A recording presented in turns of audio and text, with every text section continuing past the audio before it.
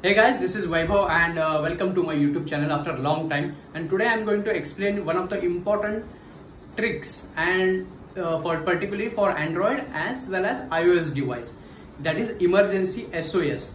So you have to check out this video. It is very important for your long-term perspective because it stores some emergency contact number and what are the last location you have been stored when, suppose, say for example, due to some any kind of threat, your phone has been get stolen. So please do check out this video.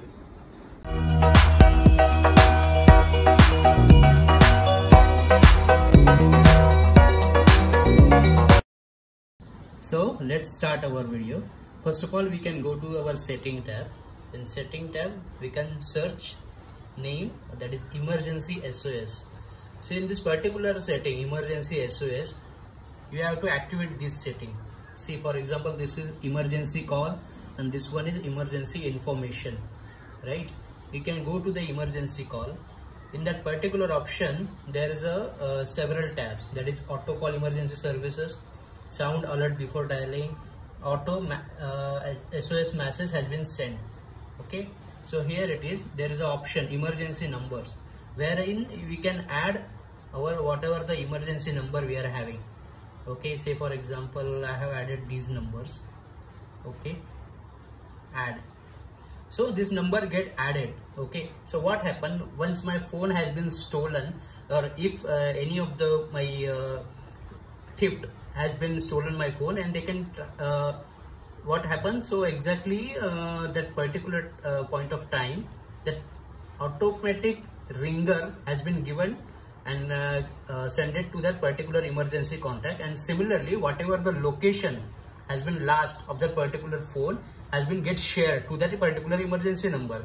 So it is very useful. You can activate this kind of setting in your Android device as well as iOS device.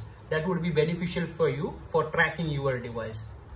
So once again I will show you to you emergency phone. Here it is, I have added one number, emergency number I have added. You can add it multiple number. Similarly, there is one more setting, auto message SOS message, auto send SOS message, wherein you can send the whatever the location of your last phone which is shown in that particular phone.